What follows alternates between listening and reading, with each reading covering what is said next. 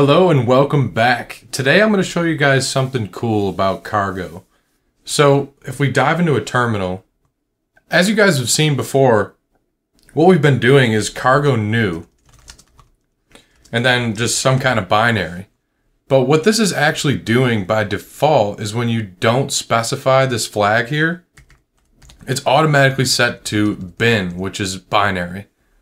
So if we create something like that, as you guys have seen before, we're going to get this hello world set up with a cargo toml. And it's pretty straightforward. And we saw how we can use other Rust files and all this other stuff.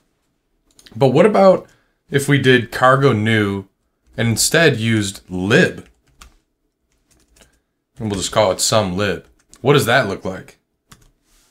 Well, when you generate a lib, you get a lib.rs instead of main. And it comes with test configurations to show you how to write tests in Rust.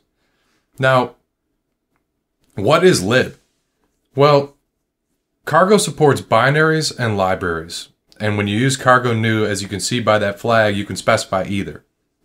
A lib is designed for you to create SDKs and things of that nature and reusable code that you can share and import into other applications. So think of it like a library that you build once and then you might have like 10 or so applications that are all using that library. You don't want to go into those 10 applications and change the code in each of those things. You'd rather just change it in one location, upload a new library, and then those applications can just increment their version number, etc. So that's what these look like. Now, really quickly, I'm going to take that out for now, but really quickly, I want to mention that when you are developing locally, especially with a library, actually with the binary and a library, you're obviously creating crates like we talked about before.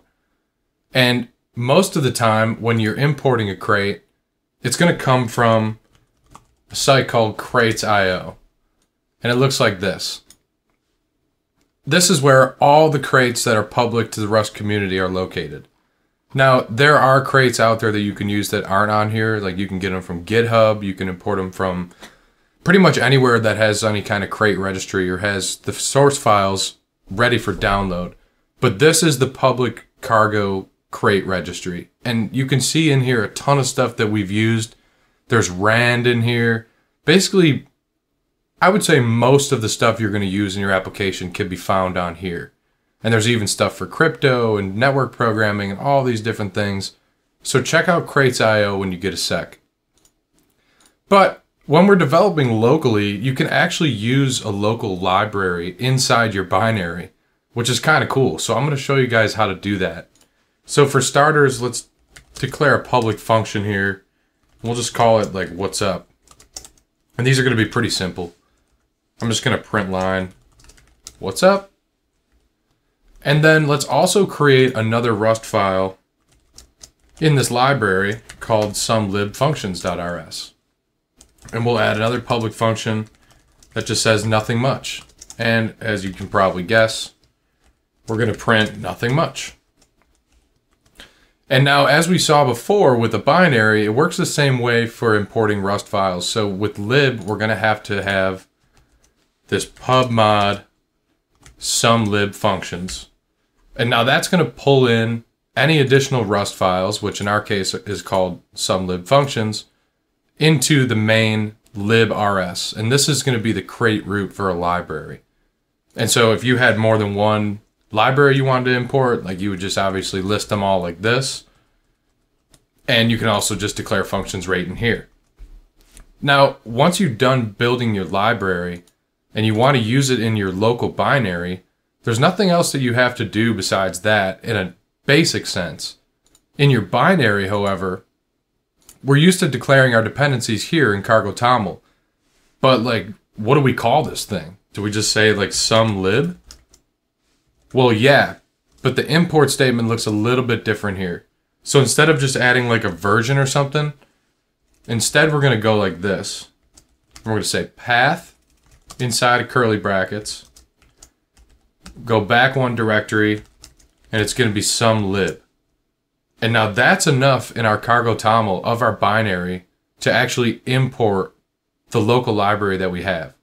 An alternative way to write this is you can do this. and you can just do dependencies.sumlib. That's perfectly acceptable too. But we're going to go with this method for now. So save that. And then in your binary, in main, we want to use those functions. So we have to import those. So we're going to use sumlib, and we're just going to import all of it. And we're going to use sumlib functions. And we're going to import all that. And then we're just going to run those functions. What's up? Nothing much. And let's go into our binary and do a cargo run. And as you can see, we get our outputs. Beautiful. Now, why did I show you guys this? Well, there's a couple of reasons. First of all, this is how libraries are built in Rust and in Cargo. And any of the stuff that you import in your binary, like in your Cargo TOML, there's a good chance that it's going to be a lib created in Cargo using the same method that we just did. And that's what all of these dependencies are. And we talked about crates.io, and they can come from GitHub, wherever. But this is how developers do libraries in Rust.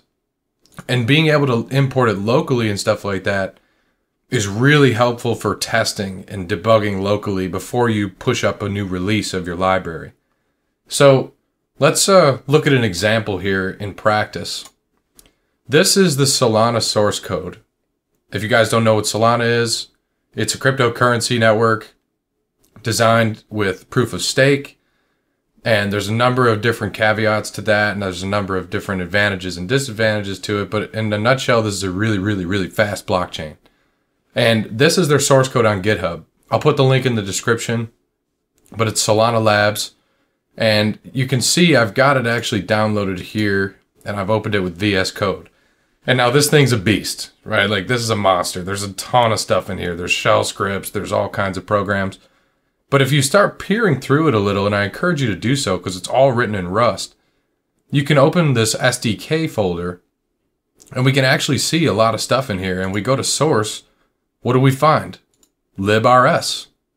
So this is how Solana's using librs. And you can see that, just like we did, they're pulling in all of these modules. And you can see these listed here in the source folder. They're all Rust files.